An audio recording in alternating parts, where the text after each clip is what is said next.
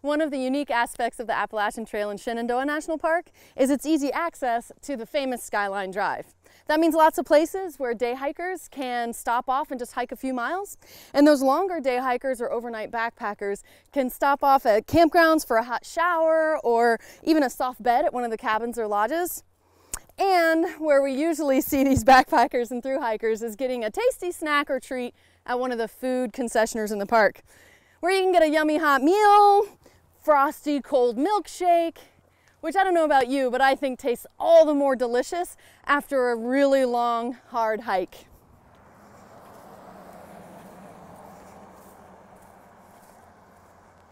Here we are at one of the many trailheads in Shenandoah National Park for the world-famous Appalachian Trail, or Appalachian Trail, or the AT for short. This trail boasts of legend, reverence, commitment, and I'm hoping by walking a little bit of this trail with me today, you'll be encouraged to come and step out here on this trail yourself. And whether you spend just a few hours or many months on this trail, the AT provides a unique opportunity for adventure and self-discovery. Before I start any hike, I like to make sure that I am prepared for what might come, and that means having a few things with me in my pack. So for instance, maybe some food, water, a map. But also, here in Shenandoah, especially in the spring and summer, I like to provide some tick protection. Ticks are quite common in this environment. So a few simple, easy things that I do to help prevent tick-borne illness is I like to hike with gaiters when I can. It helps the creepy crawlies from crawling up, but also it hides my fashion-forward statement of the socks pulled over the pants. One of the easiest things you can do though, even if you're hiking in shorts or sneakers, is after your hike, do a quick tick check. Just look for creepy crawlies on your skin, brush them off, and if they've already attached, then you just want to use tweezers as special tick removal equipment to remove those critters, and your friends and hiking buddies can help you do a quick overall check. Now that I know that I'm ready to begin my hike, I am going to hit the trail, so let's go hiking.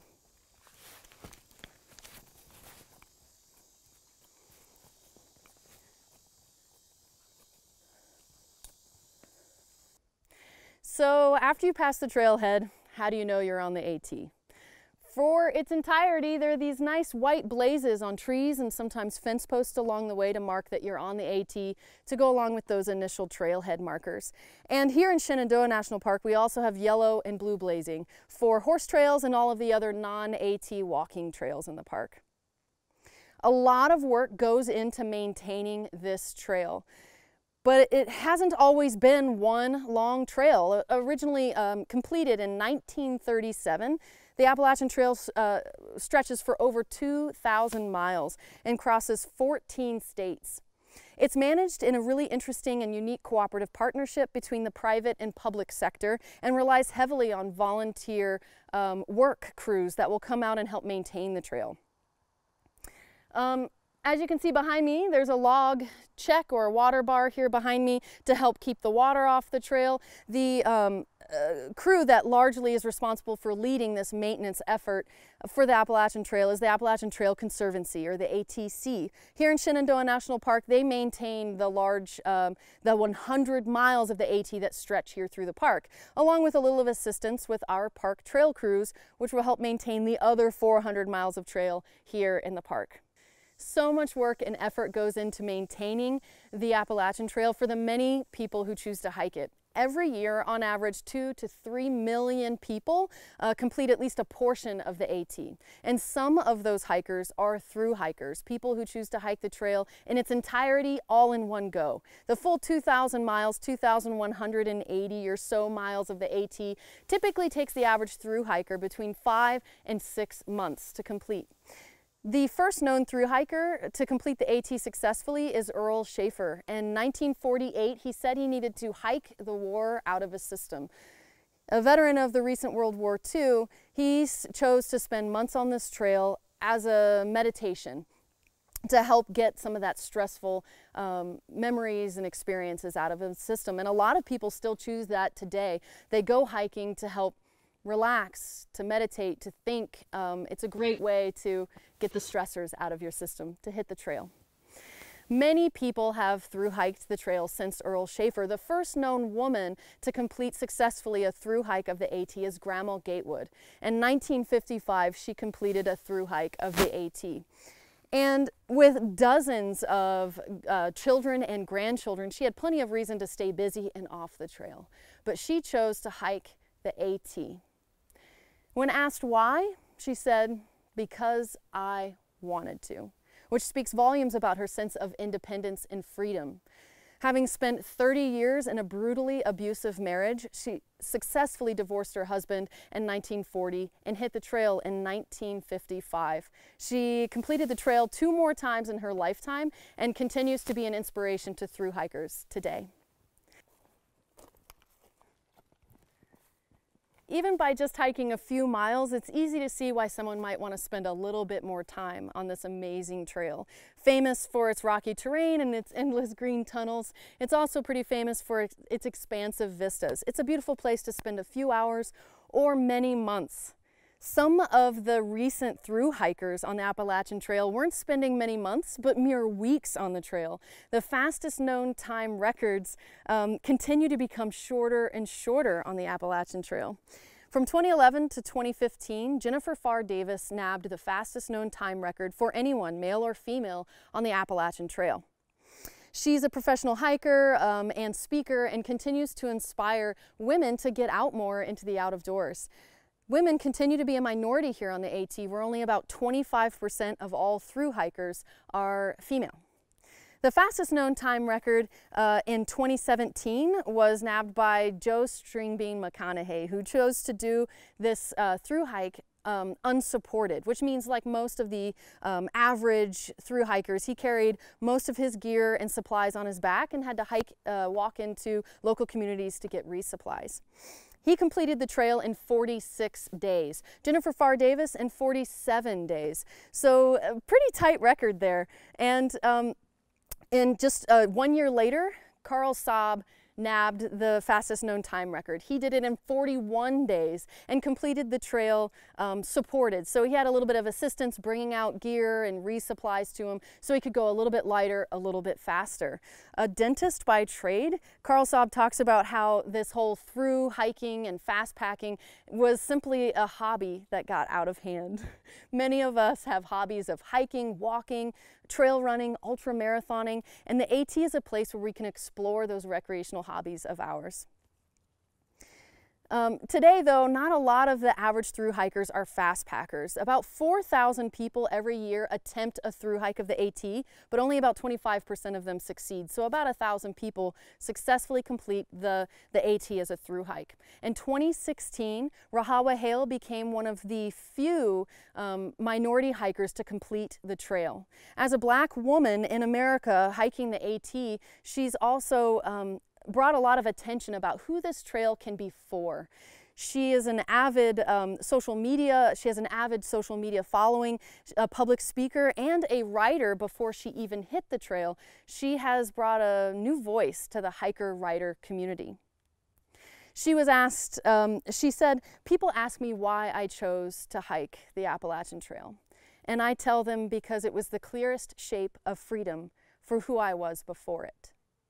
This sense of finding freedom on the trail continues to persist in the day hikers and thru hikers every day on the AT, where you get to choose how far you go, when you get up, what you want to see, and who you want to talk to. You even have the freedom to choose what you bring with you. Sometimes folks want to bring just a few things in their packs. Other times they're going to bring something special. If you come out and hike the AT, what will you bring on your hike? As we hike a little bit further up the trail, give that some thought. What are some things you're going to bring in your pocket or in your backpack?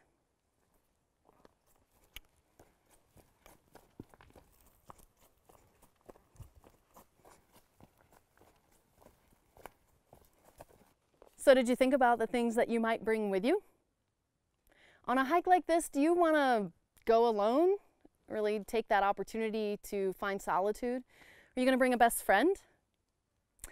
Along with who you're going to bring, there's some other things that you should bring with you to have a fun and relatively uneventful hike. After all, you don't want this to be your very last hike you ever do. So being prepared for the unknown is a very great way to make sure that this is going to be a pretty fun experience. And all long day hikers and backpackers and thru hikers need to carry the 10 essentials. The 10 essentials are navigation, sun protection, insulation, illumination, fire, tools, hydration, nutrition, first aid, and emergency shelter. More specifically, navigation, that's going to be things like map, a compass.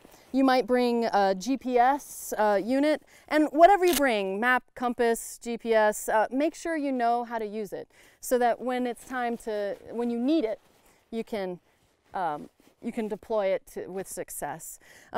After navigation, we have sun protection. That means something like hat, sunscreen, long sleeves on a really sunny day if you're not going to have some good forest cover.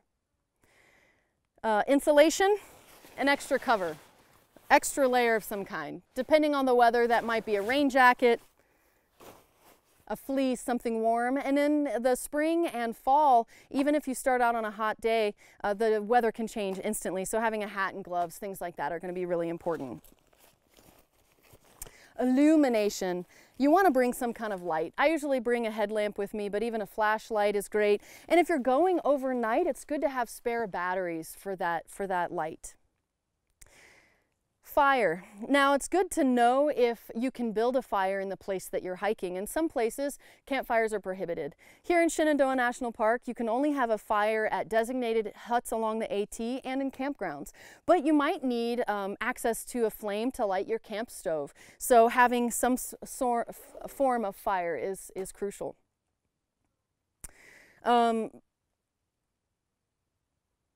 You're also going to want to bring hydration, so some sort of water,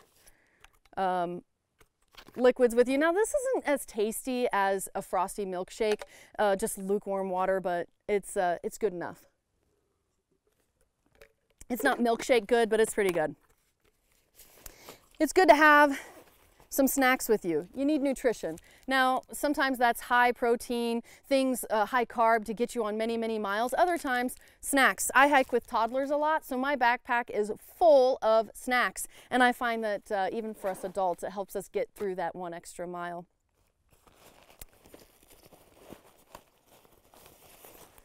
Bring a first aid kit with you. Doesn't have to be something fancy like this. It can even be just a Ziploc bag with some of those basic supplies. Here in Shenandoah, I'm gonna have my little tick removal kit, super cheap. You can buy it at your local drugstore. And you can find out online some of the basic things that you wanna bring in a first aid kit with you. And an emergency shelter. For backpackers and overnight hikers, they're already gonna have something like a tarp, a tent. They're gonna have a sleeping a bivvy of some kind with them. For long day hikers, folks that are out for at least 5 or 10 or 15 miles, we want to bring an emergency shelter, something very light, doesn't weigh us down, but can keep us warm should the weather change drastically.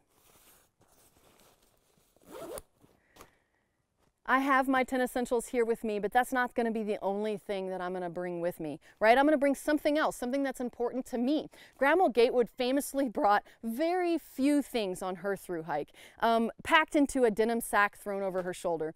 In that sack, she famously brought a plastic rain curtain or plastic shower curtain. It would have made good rain protection for her along the trail. Rahawa Hale brought a collection of books by some of her favorite Black authors to help inspire her along the long journey. And then she shared these books at trail libraries, at huts, and at stop-off points along the way in hopes of inspiring others along the trail. What you bring with you will largely depend on what you need from the trail.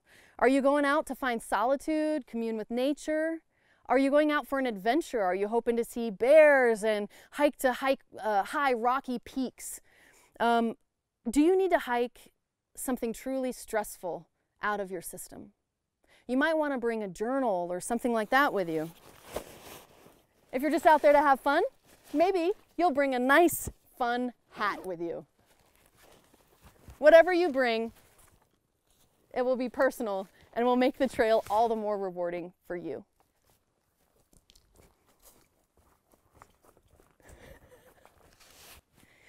One of the other 10 essentials I didn't mention earlier is tools. And one of the tools I bring with me on most of my hikes is my smartphone. I don't usually use it as a phone. It's just a lightweight camera, as well as a place to take notes.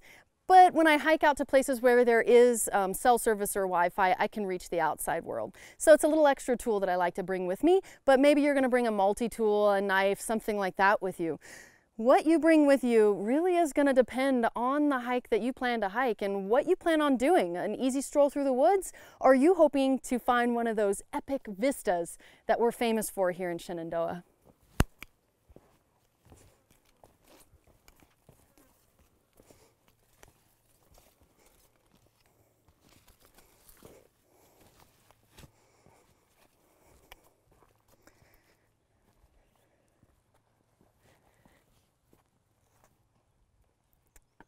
It's easy to see why so many people want to hike a portion of the Appalachian Trail or spend many months on this trail. And you're going to bring things with you that help make this adventure special to just you. Whether you spend just a few hours on this trail, an easy walk with your family, or many months, there is something unique and special here for you. If you're looking for these expansive vistas, solitude, a chance to get a little bit closer to nature, or recreate and get stronger as a runner on the trails, this trail has something special for you. This place, this trail, it's for you, for all of you. You have a place here on this footpath for the people.